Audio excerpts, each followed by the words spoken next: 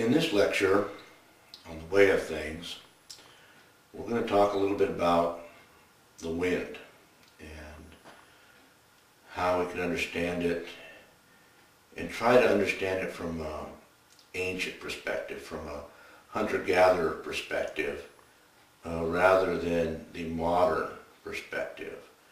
The biggest difference being that today, in our culture, in the modern world, we understand that the wind is a global event, that we have satellites and weather maps that show high and low pressure zones and things like that, and we can sometimes gauge and predict a storm sometimes half a world away, that, hey, this disturbance out here might be a hurricane, and watch it cross the entire Atlantic Ocean and just keep track of it day by day when it's still thousands of miles away from us. And we tend to have that kind of view of it and an understanding of the jet stream and all this kind of modern view of the wind. But all of us, regardless of where we're from, of course, came from a hunter-gatherer stock, whether we're from Asia or Africa or Europe or even the Americas.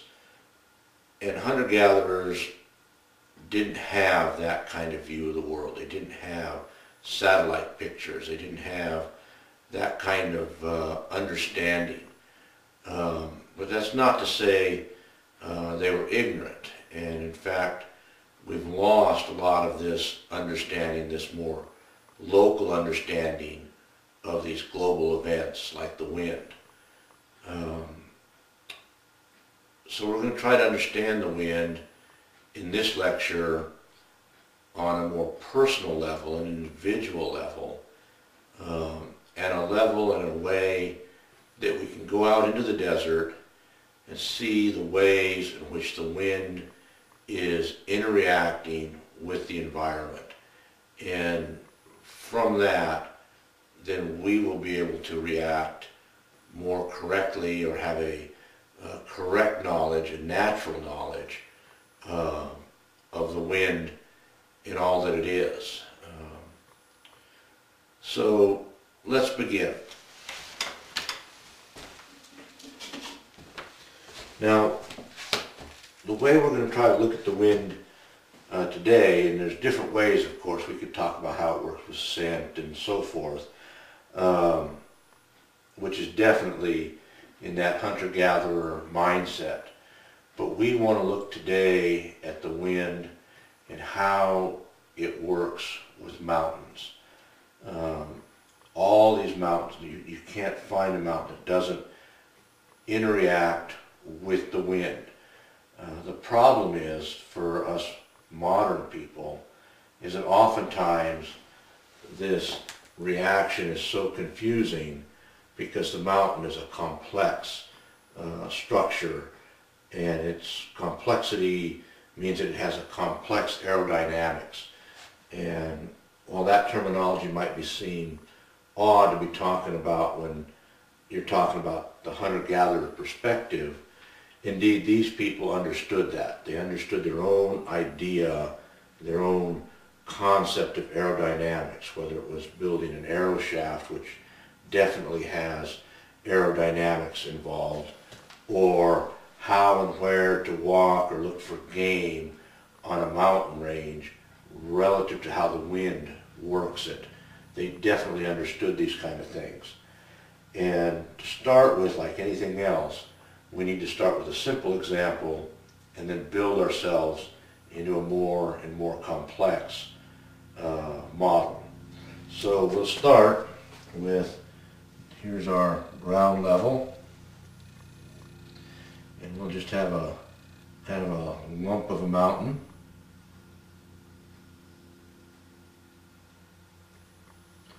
Not really much there.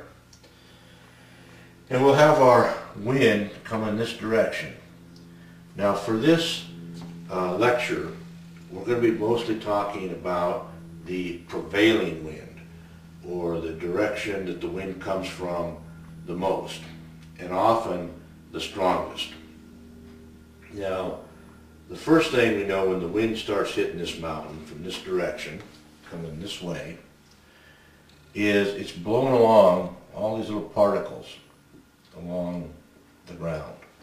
Now those particles could be leaves, dead insects, sand, dust, pollen, all kinds of stuff that's in that stuff moving along the ground. And when it hits the mountain, it's going to tend to stop, and it's going to bury this mountain something like this. So we have, and the reason is this wind's going to come over and up, and it's hitting, and you get a turbulence, you get pressure, and it gets driven in there. And then at this point here, we'll mark it like this. That's going to be a position where the wind is moving up the mountain, and it's at an increased velocity. And anything that's up in here is going to impact the mountain, but probably continue going. But it's going to impact with an increased velocity. And so it's going to have a scouring effect.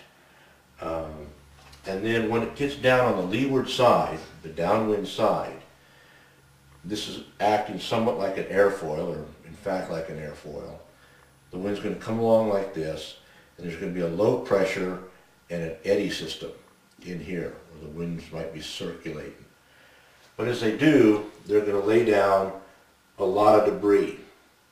And typically, and I say typically, that debris is going to start fairly high on the mountain, and it's going to try to pull a shallower slope. That's going to be a typical wind-shaped mountain, or wind, the influence of it being shaped by the wind. Now, what's going to happen, of course, as the ages roll by, this stony mass that's going to be exposed to the wind, rain, water, you're going to get water in there and freeze break the stone, and it's going to be a rocky, jumbly, relatively sterile. I shouldn't say relatively sterile, but there's different times of the years that will actually have some advantages, but it's not going to have the plant life as in abundance usually as elsewhere. Whereas this side, the main strata of the mountain, the rocky mass, is actually protected some. It's actually got a covering of sand, and these plants that you might have a bush growing here and a root system that doesn't really get into the rocky mass of the mountain. Whereas if you do get a plant to start here, it's usually rooted straight in to the rock. It's breaking rock just to survive. And so you have, in a sense, a bow wave, which is this, and a wake, which is this. Is this mountain, in essence, is moving through the wind. Of course, in reality, the wind is moving across the mountain. But that's a basic understanding of how wind and mountains react. From that, you can start building more and more complex models depending on the shape. You can have a scooped mountain where it's V'ing and funneling air up through and over, and you can have all kinds of other shapes, but that's the basic shape that these mountains are going to have. And it's one of the things that is sometimes easy to pick out. Of course, snow can affect like this, sand will affect like this, and if you don't have a lot of sand or dust or dirt in an area, it'll often look like this effect is not there. But with closer examination, you'll find, however thin it might be, this effect is in fact there. And with that, I thank you for listening, and hope you find the way of things in the desert. Thank you.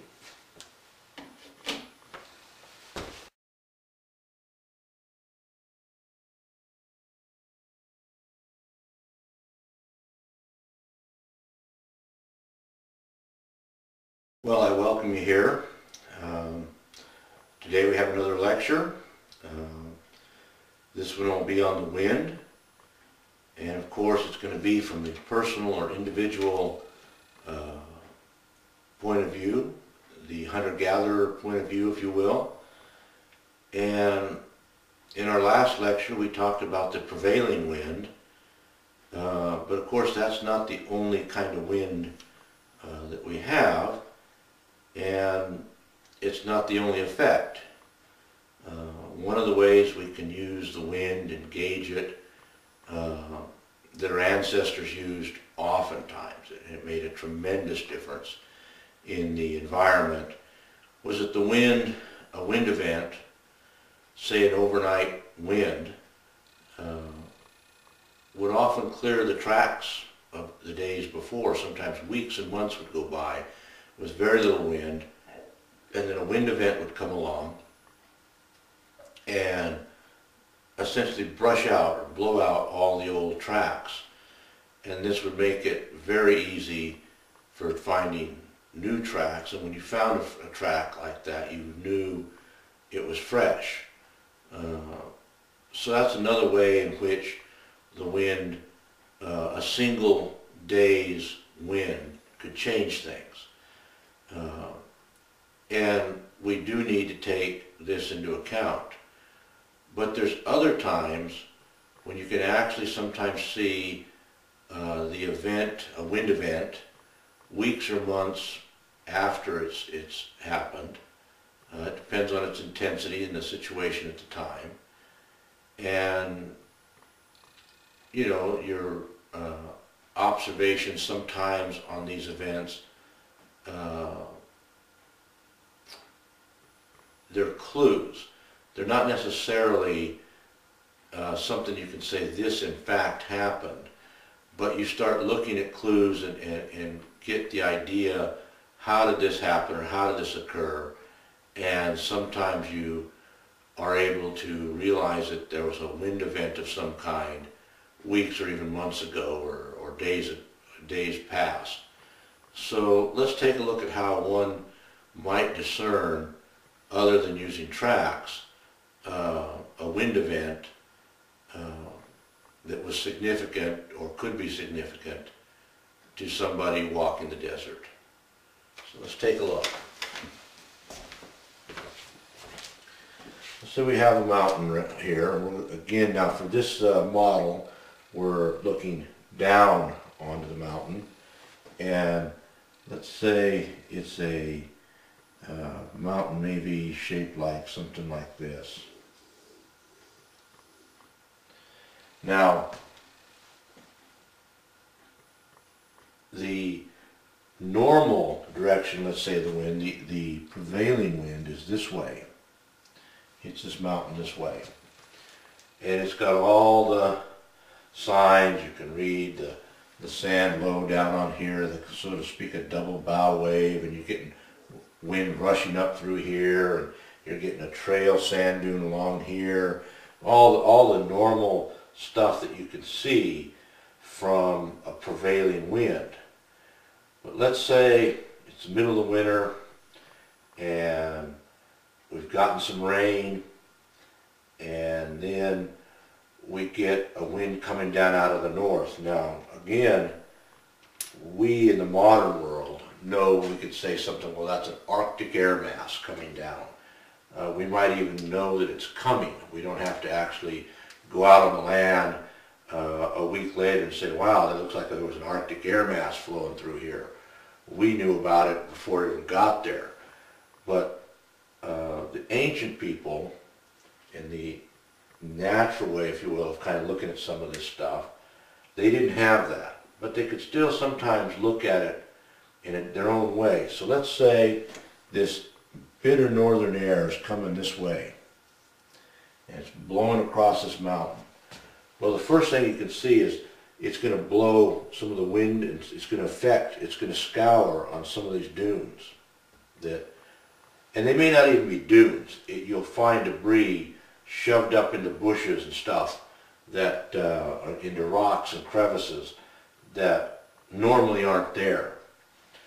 And if we'd had a rain before that, you might see that on this side, if this is a, we'll put this as a ridge line, on this side of this mountain, there might have been some sprouting, and we've got another little ridge line here, and there's plants sprouting all up and down here because we'd had a rain. Well, this bitter northern dry winds come along and just wilted, either dried out or froze everything on that side of the mountain. But this slope is essentially facing the same way. However, it's actually protected by this slope in front of it. So the winds, the bitter winds kind of curl over, there's eddies, and it's a broken up air system. It doesn't have a lot of velocity. And so this area here that has all these plants, because it doesn't have that bitter dry wind scouring and forcing it right into every nook and cranny, it actually stays moist. It actually stays, the temperature of the ground holds better because this air is being kind of forced to curl with low velocity over the top. So you could actually walk along here and see that the wind has changed the debris, the direction of the debris. Here and here would be more obvious. But then you'd find the plants dead and wilted along here, and you would also find here that they were sheltered, even though it's a slope facing the same direction. So when you start to be able to pick up and pull up some of this stuff, all you have to really do to do it is to walk and be observant and be aware that these things become important, because you'll find if you're some small rodent and you have to make a living over here, you're in a bad way, where the rodent on the same kind of strata, same kind of dirt, same kind of slope, and yet he's doing better because that one single day or day and a half of a howling north wind did bring death and destruction, brought it here, but this was protected. And this is a way that you can start to read the wind on a mountain range. And when you do, like so many other things, it will begin to change where and how you walk and what and how you see things. And you'll be more in concert, you might say, with the way of things. And with that, I thank you.